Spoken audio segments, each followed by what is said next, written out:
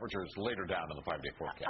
It's coming. It's coming soon. By the end of the weekend, we'll start to feel almost balmy around here compared to this frigid cold.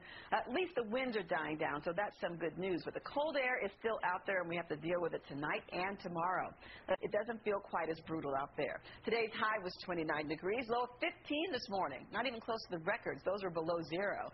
And no precip today. We had a nice dry day, but clouds have been rolling in, and those clouds are coming from a storm system to our south. More on that in a moment.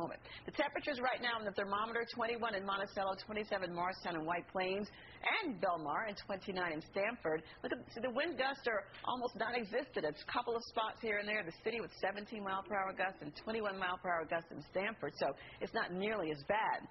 And the wind chills aren't as huge a factor. Still, feels like 13 in Monticello, the teens in Stamford and Islip, and feels like 20 in Newark right now. So it is cold enough.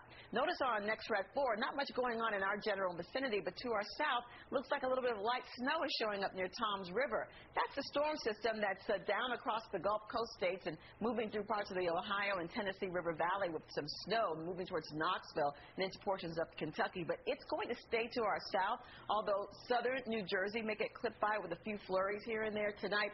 It looks like we won't be hit by this one. But the cold air is here, and that's not going to change for us for the next 24 hours. There's that storm system just south of the area. Tomorrow morning, not as frigid, 23 at 8 a.m., still with clouds, but we should break out into sunshine by noontime with temperatures in the mid-20s and not quite as much wind until later in the afternoon. But now it's time for today's Wednesday's child. His name is Michael. He's only 11, but he has big dreams to be a chocolate entrepreneur. He showed off the skills at a local candy shop and told us about his other big dream, a forever family of his own. Bruce Springsteen. I think he's ready to be the next boss. So, yeah. In more ways than one. Sweet kid, literally, with a chocolate. Very much so. Bruce.